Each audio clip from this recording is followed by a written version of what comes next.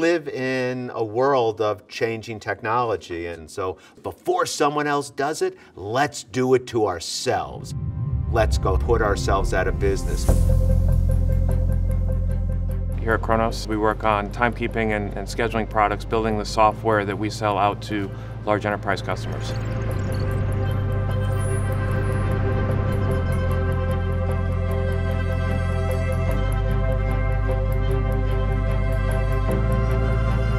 We wanted to revolutionize what we were doing.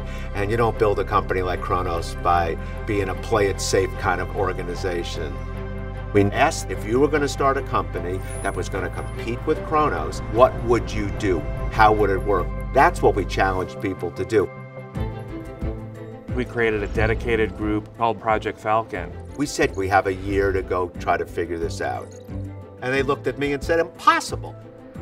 It was led by some of our most experienced, successful leaders. We asked them to go work on this full time.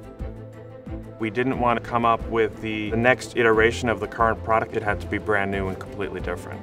We looked at a lot of different companies in the industry and said, boy, if they can take your money in one click, why can't we, as a workforce management vendor, take your time off request in one click? It should be that easy. When we made the recommendation that Project Falcon should be in the public cloud, a lot of people were skeptical. One of our big challenges was to deliver a whole new customer experience. We recognized that there were some things that we were going to do uniquely, and there are other areas where we could really learn from other companies. We reached out to HPE. We said, can you help us as experts in cloud computing? And they provided us with magic ideas. They helped us to make sure we were aligned with best practices at the time. Kronos is really humble about recognizing what we don't know.